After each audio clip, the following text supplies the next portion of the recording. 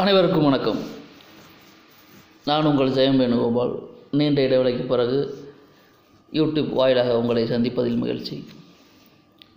கடந்த 2 மாதங்களாக சொந்த அலுவல் மற்றும் அலுவலக சம்பந்த வேலையினால் என்னால் முகநூலில் வர முடியவில்லை.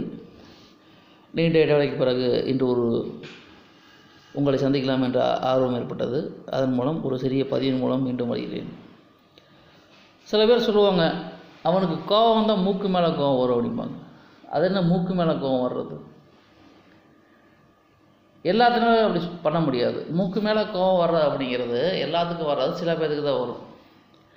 யாருக்கு மூக்கு மேலே கோபம் வரும் அப்படின்னா, யாருடைய ஜாதகத்தில் ரிஷபத்தில் குரு செவ்வாய் இருக்கிறதோ அவர்களுக்கு மூக்கு மேலே கோபம் வரும். அது என்ன லாஜிக்கு? ரிஷபத்தில் குரு செவ்வாய் அப்படின்னா, ரிஷபம் அப்படிங்கிறது 2ஆம் பாவம். 2ஆம் பாவத்தில் முகம் வருது, முகத்தில் தான் மூக்கு இருக்குது. மூக்கை குறிக்கக்கூடிய கிரகம் குரு, கோபம்னாலே செவ்வாய். அப்போது 2ஆம் பாவமான ரிஷபத்தில், காலபுருஷனுக்கு 2ஆம் பாவமான ரிஷபத்தில் குரு செவ்வாய் இணைவு யாருக்கு இருக்கிறதோ அவர்களுக்கு மூக்கு மேல் கோபம் வரும்.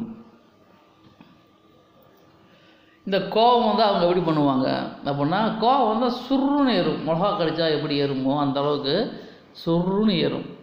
ஆனால் அந்த கோபத்துலேயும் ஒரு அழகு இருக்கும், ஒரு ஒழுங்கு இருக்கும். காட்டுத்தனமான கோபமெல்லாம் இருக்காது. அந்த கோபம் பார்க்குறதுக்கே ஒரு அழகாக இருக்கும்.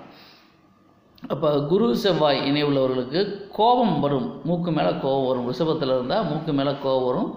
அந்த கோபத்திலும் ஒரு அழகு இருக்கும், ஒழுங்கு இருக்கும்.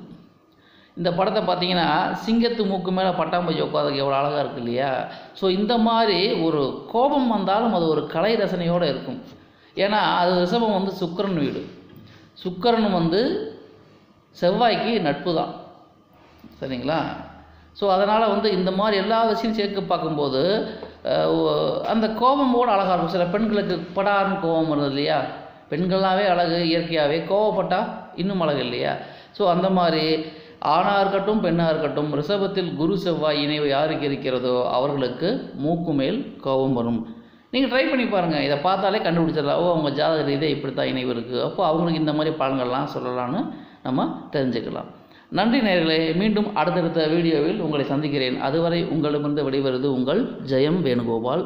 நன்றி, வணக்கம். எனது சேனலை சப்ஸ்கிரைப் பண்ணாதவங்க சப்ஸ்கிரைப் பண்ணிக்கங்க. இனிமேல் தொடர்ச்சியாக எனது வீடியோ வரும். ஒவ்வொரு அப்டேட்டையும் நீங்கள் உடனே கண்டு கிடைக்கலாம். எனது சேனலை மறக்காமல் சப்ஸ்கிரைப் பண்ணிவிட்டு பக்கத்தில் இருக்கிற பெல் ஐக்கானையும் கிளிக் பண்ணிக்கங்க. நன்றி, வணக்கம்.